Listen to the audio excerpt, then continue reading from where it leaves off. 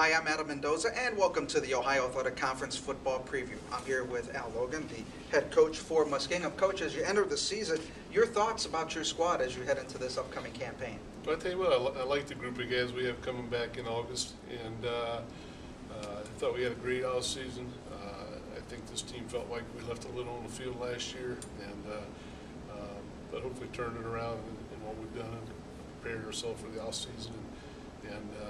But got a great group of guys coming in. We're excited about that.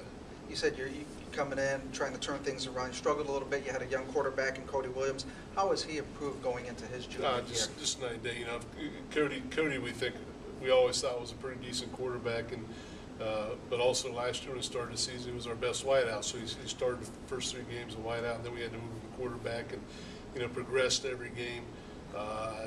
We got to the end of the year. He had a great understanding of what we were doing and all that, and has been working like crazy, trying to get a little bit bigger and stronger. He's not a very big guy, but he's got some physical strengths to him that are pretty decent. And we look for him just to continue to get better. Had a great spring for us, I thought, as an understanding of what we do offensively, and we can win ball games with Cody Williams. Now, on the defensive side, you look at the OAC, there's a lot of offensive firepower last year. Your defense number 3 in the conference, but you lost a few key pieces.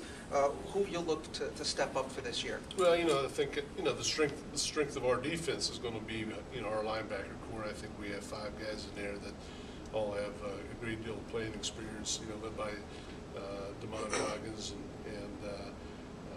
but also George Smith and Zach Berry, and a kid we get back from 2 years ago, Cheney Fulton, who was we think is an outstanding player, was injured all last year, so we get him back this year, and we think he's going to be truly a plus to that core guys too. But we got some work to do in the secondary. We graduated 3 out of the 4 guys there, but Tyler Lancaster coming back to play 10 games for us as a freshman, we think is an outstanding player. Truly one of the good defensive backs in this conference. And up front, with Tony Moore and Joe DeWitt and Barry Parks and hopefully Alan Morris, those guys are going to be solid for us, and we're excited about those guys. Now tell us, we were talking a little bit about Damond Goggins, your senior linebacker. Tell us a little bit more about him. He's just a great player. Doesn't say a whole lot, lead by example type of guy. But our defensive kids, respond to him. But our team voted him, our offensive captain, our defensive captain this year, and just a great weight room guy. Represents our program with unbelievable skills, and does an outstanding job in the classroom. So I'm excited to have him. When you have a number of young kids coming up in the program, how important is it for seniors like him and the seniors on your ball club really to get this team molded? Well, yeah, I think they set the tone for when we come in day one, and their presence in our locker room, on the field, in the cafeteria, and how they represent themselves in Muskingum.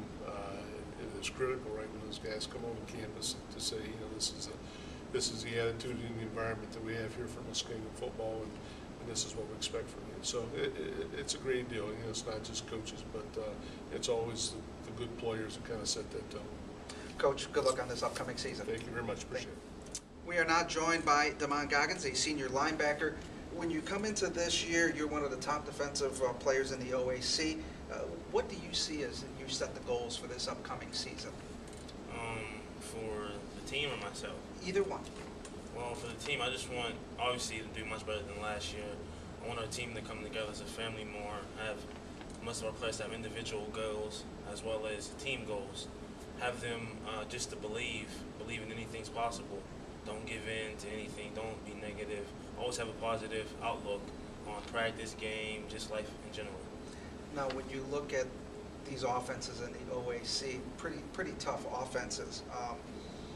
Defensively, you guys were 3rd in the conference last year. What are you looking to really you guys looking to set the bar even higher this year on that defensive side of the football? Of course, we're always looking to shoot higher. That's at any athletic program. We would love to be number 1 or even possibly number 2, as long as it's better than number 3.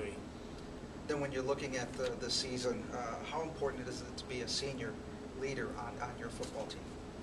I think it's very important. Even though I'm not really a speaker, I tend to lead by example, but I also would like to pass on wisdom that I have or that I've gained from from this college experience to the freshmen that are coming up, or even the juniors or sophomores.